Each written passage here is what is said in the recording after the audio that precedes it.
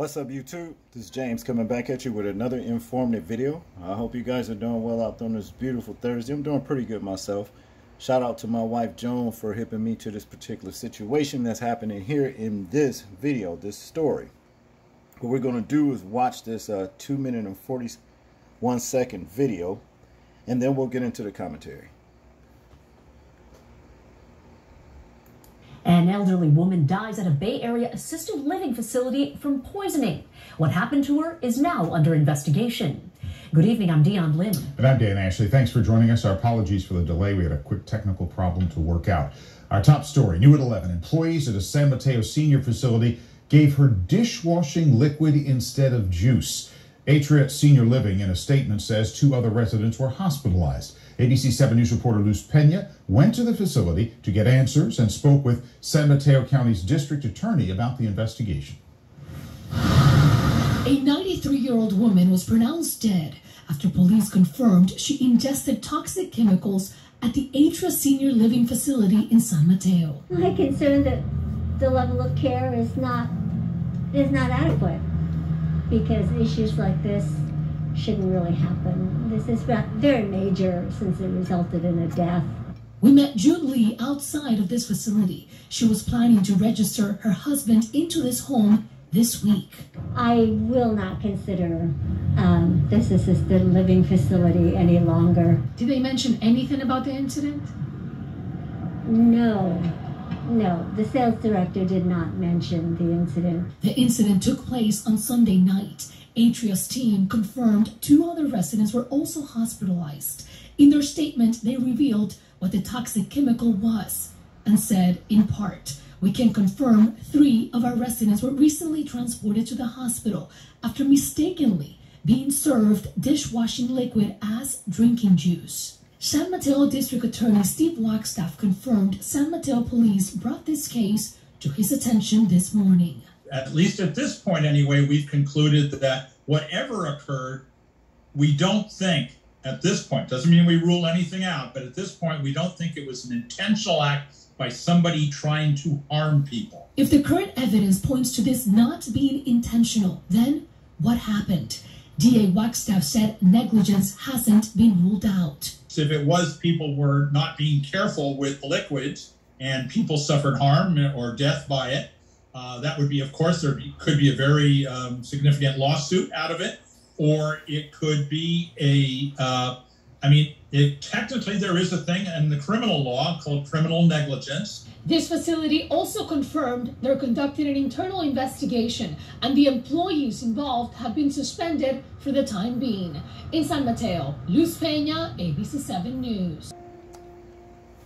If you guys saw the video that I did about the dog that contracted monkeypox from his owners, it was a greyhound dog, and he contracted monkeypox, and I brought up,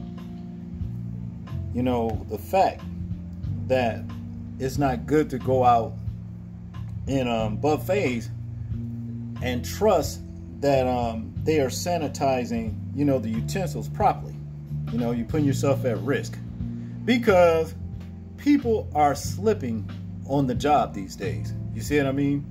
I said that because that's what it is, and this story right here proves it. You know what I'm saying? A lot of people just got the I don't give a fuck attitude, and that's what it boils down to. There was no excuse at all that this woman right here, 93 years old, living in, an assistant home, assistant facility or home care or whatever, should have been fed no dish liquid. There's no excuse for it. This place should be sued, and basically it should be shut down. See, it's messed up when your incompetence caused somebody, some sort of setback. But in this case, it's even worse because it caused a life being taken. Okay? That's just what it is. There was no excuse for it.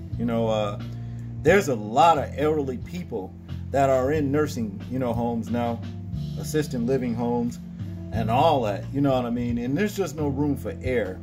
Like I said, people got the I don't care attitude. And I'm finding that a lot of young men, 40s, 30s, 40s, and 50s are even in assisted care living now, nursing homes or whatever. for whatever reason. You understand what I'm saying?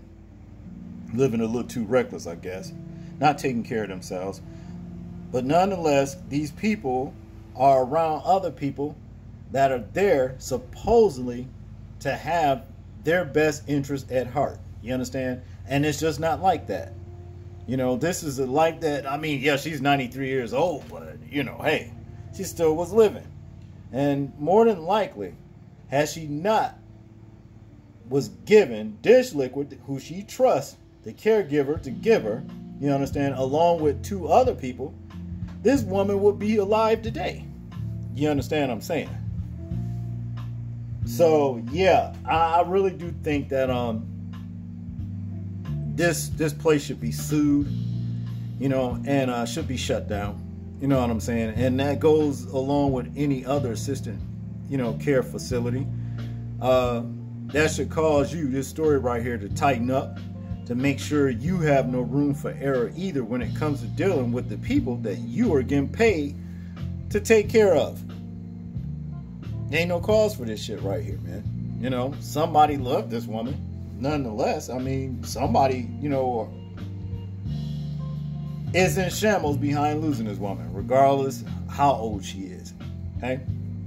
That's pretty much all I got on this one, people. I want you guys to tell me what you think about this particular story right here in the comment section. I'm interested in hearing your thoughts, views, and opinions on it. Like, comment, share, and subscribe. And people, please remember to live your life as though we're being watched. Simply because we are. This is James, and I'm out. Peace.